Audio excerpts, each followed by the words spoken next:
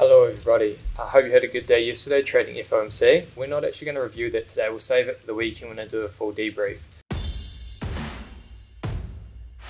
But today what we're going to do is we're going to work on a weakness of mine. Now for some reason, and I think it's because I get a bit more comfort from this, I prefer when, to see some structure fail and then the market do the thing I was looking for. But really if you think about it, the market's the strongest when it's so strong it just goes and does that thing. So what we're going to look at today is just two examples of a flag break in the S&P, and we're going to just break down what's different between them.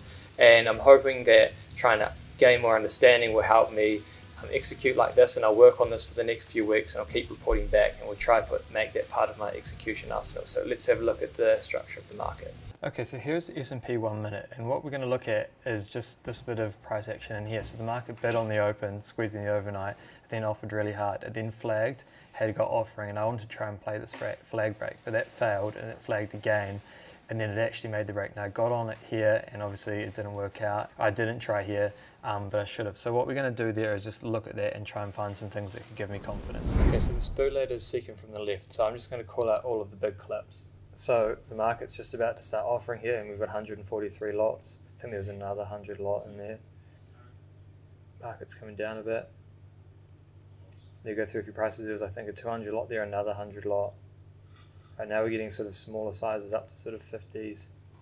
Right, there we go. There's 150 lot there, 200 lot, 70 sort of, there you go, a couple of 100 lots absorbed at the lows, around sort of 80 and a quarter. Market's pulling back. We saw like an 87 in there, 100 lot there, 200 lots at 9.5s. And so you can see the market's now underneath the flag. And now, okay, so interesting here.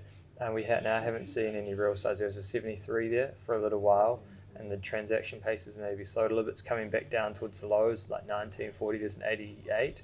Like it's trading in the right place for this flag break, but maybe we're not quite getting the intensity. And all right, we need to probably compare this against something. So you can say I got into this trade, but then there was no size and no drive, so I got out. Okay, now let's go and watch the next flag break. So the market just pulled back, kind of continued the flag, and then had another go at it very shortly after. Let's look at the difference. There was kind of like a 300 lot there. The market's off a low. There was like an 80, 94, 125 there. Bit smaller there, 121, 99, 80, 177. So now it's doing the same thing, 131. Like it's in the same, like trading the same ranges, but there's a lot more size. I missed sort of two, about 100 there, 137, 111. 94, 166, 100, 87. So the market's now pulled back, and I suppose the sellers have got to hold here around 11s. And so one thing here that we're not seeing size go through, but it's really a reflection on the buyer. No one's really buying size, right? And